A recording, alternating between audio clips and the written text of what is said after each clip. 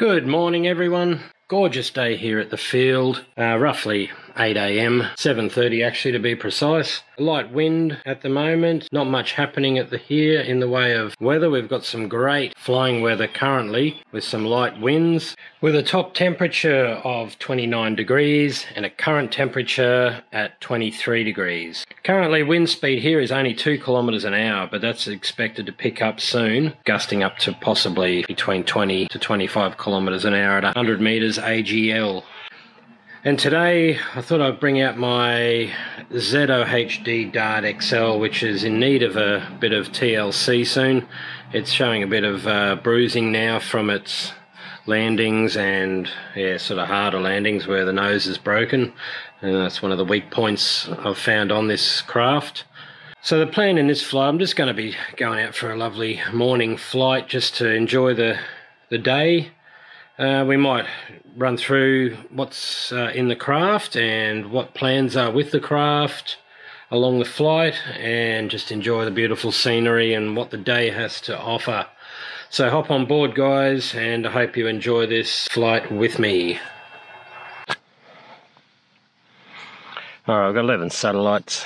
CG is correct.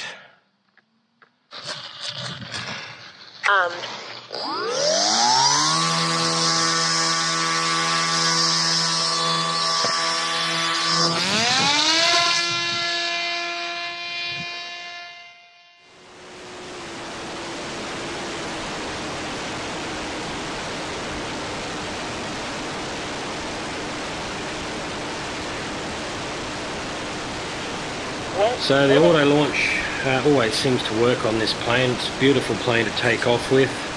It's currently running inav 7.1 at the moment. So yeah, it's a shame this place I'm flying from here, it's probably going to be the last time I get to fly here, as they seem to be doing some earthworks here, and from what I've heard it's a water treatment plant that they plan to install here, so I believe the access to this field will be cut off very soon. So like I said, the auto launch in inav always works quite well with this plane. It's currently running Express LRS, and it's using a 10,000 milliamp battery. So what we might do while we head out here over the sugarcane is I'm going to run through what's in this plane, and we might even flick through some of the settings that I've got on inav as well, just to keep myself up to date with the way this craft is configured for this flight.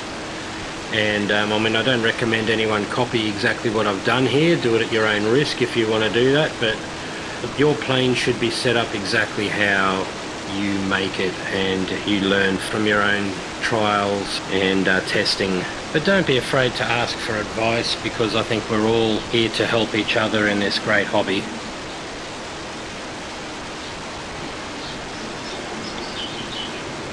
So the FPV footage you're watching this on at the moment is through a RunCam hybrid. It's about 3 years old actually, this camera. It's only used now as just a digital video recorder. It's recording in 1080p at 60 frames per second. It can go up to 4K, but I'm only doing 1080p. It's mounted on the canopy, so you do get the odd bit of jello, as you've probably seen at times here, which isn't ideal for the good video, but you know, that's just how it's set up at the moment. So sorry about the jello if it gets in your way.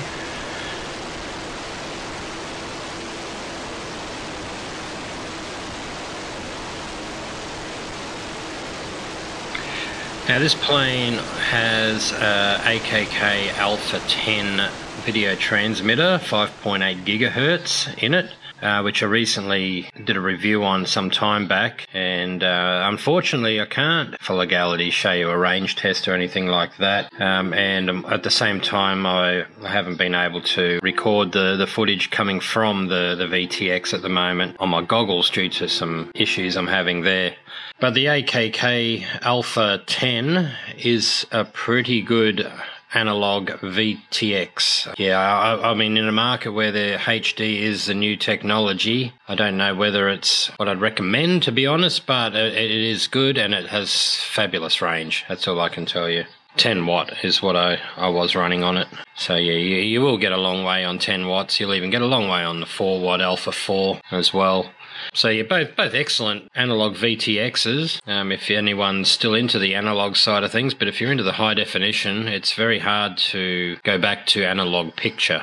I also find the amp draw is considerably increased with the Alpha series, both the 4 and the 10, due to the weight they are and the extra power that you're going to be using if you're putting it up to its full output. So beware of that if you do look at buying one. It ideally isn't suited for a small craft. It should be on something with a fair bit of size to it.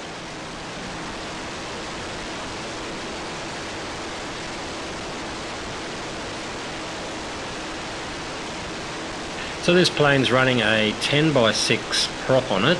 Always run the 10-inch. I preferred the power that it's putting out. It's running a Sunny Sky 1250 kV motor. The original motor I had in this didn't last long. The bearings went in it and the magnets come off. I think when I purchased this plane it was one of the first models which had a weakened front nose, and they had issues with the motor in those, so mine didn't last that long, so I've replaced it with the Sunny Sky 1250 kV motor, which has been excellent. It's more efficient, and I wouldn't recommend any other at this stage.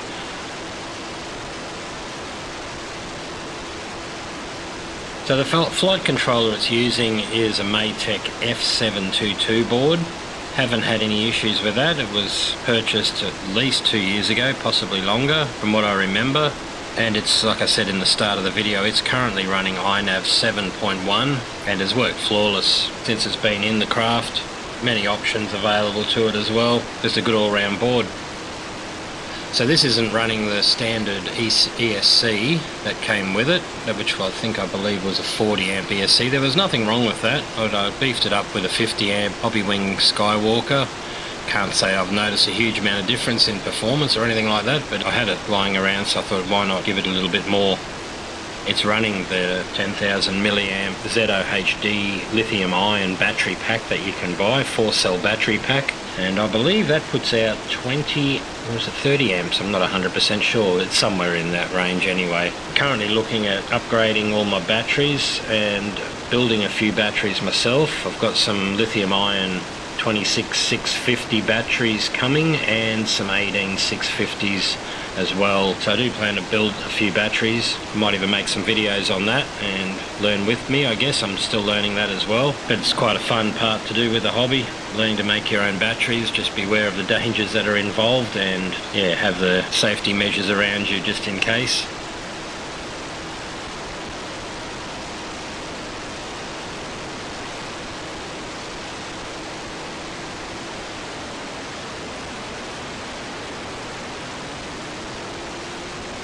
So we're going to turn around a section of these mountains here that we're going around. Kind of like it creates a little pocket of swirling wind here, so it gets a little bit rough. The plane likes to bounce a little bit. So we turn back around soon and we'll start heading back. What I want to bring through with you guys is I do plan to do a few builds coming up.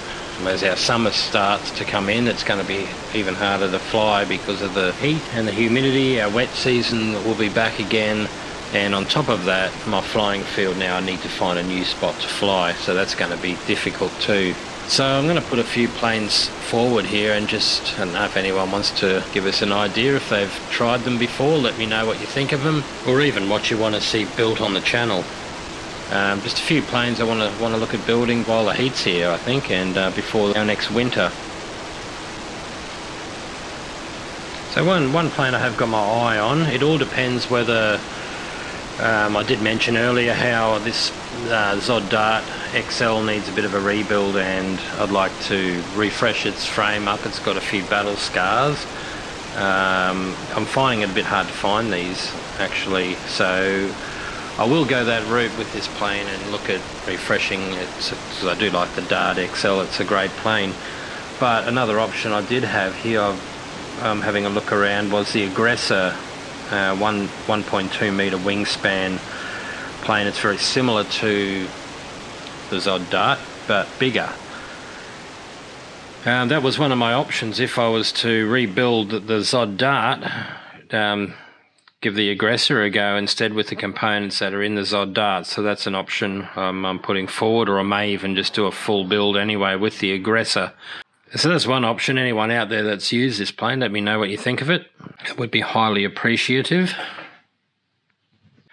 And another one, I thought about getting into a glider, an FPV glider. The Arrows SZD 54 came to mind when I doing a bit of browsing. It's got a 2 meter wingspan, nice big plane. It's got the front propeller, which would get in the way, I think, of any FPV feed, so I don't know about that, and I don't know how well it will equip the camera and where the best place is to put it. So it's a nice looking plane, and it's got some pretty good reviews on it too. Yeah, it's something I do like the look and design of. I just don't know how well it's going to equip all the FPV gear and that sort of stuff. It hasn't got an FPV canopy or anything like that, and even if it did, I think the prop's going to be in the way, which is going to ruin the video. But anyway, just anyone else, again, if you know about that one, if you've flown that one before, give me your thoughts. It has wheels for landing, so it looks like it's pretty good to land on bitumen road too. So interesting, and quite a good looking plane.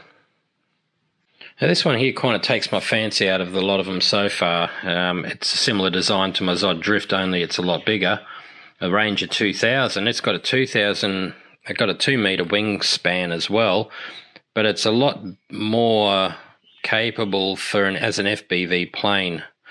It has many options for the cameras and positioning, and I feel like if it's running a high definition FPV system, there could be pretty good space for the cooling side of things on this one as well.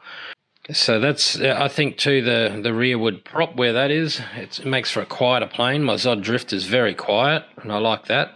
And pretty old plane. This one, they've been out for a long time. The Ranger 2000. It's got some good reviews as well from Volantex RC. And then my last option is another FX61. As you would have seen in my last video, I lost that. Bad mistake on my inav setting. Lost the plane. I've got all the good setup for that, so I know if I was to rebuild this one again, it should fly excellently straight off the maiden. So I do want to buy another one of these. I think I probably still will. It's possible I might get two planes, this one being one of them, and the other, I'm not too sure, possibly the Ranger 2000. But I love the FX61. It was my favourite plane to fly out of my fleet, and my first plane that I built, so it's got a bit of a special place here at this home, and I'd like to resurrect it again someday. So let us know what you reckon, guys, out of some of them, if there's something there. The Swordfish was another one. The Atom RC Swordfish was another option. I think I might even consider 1.2 meter wingspan. But I'm sort of tending to something that's a bigger wingspan than the FX61, which was a 1.5. So yeah, I'm not too sure which way to go, whether we go something like a Swordfish instead of the FX61 or rebuild the FX61. They are getting a bit hard to find, and a bit hard to find parts for, spare wings, etc., canopy, all that sort of stuff. So the FX61 is an old plane.